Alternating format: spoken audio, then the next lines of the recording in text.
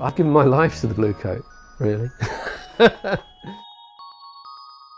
Bluecoat's unique because it's got this history of combining heritage with progressive art. The beginnings of the art centre really goes back to 1907, when a group of artists called the Sandon Studio Society, which was a breakaway art school from the university, set up home here in these empty school buildings. And they established a community that we still have today.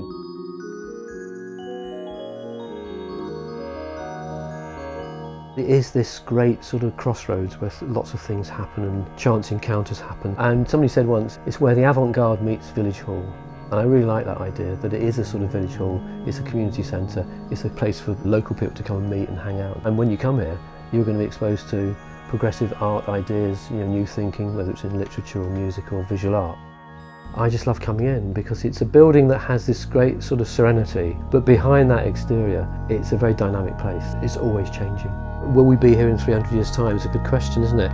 I think we will be, as long as we have artists at our heart, as long as we keep our doors open and accessible and make the arts attractive and interesting for people. I think we will still be here doing what we're doing. Despite everything happening in the world, I think that the culture is really leading the way in terms of the city's regeneration.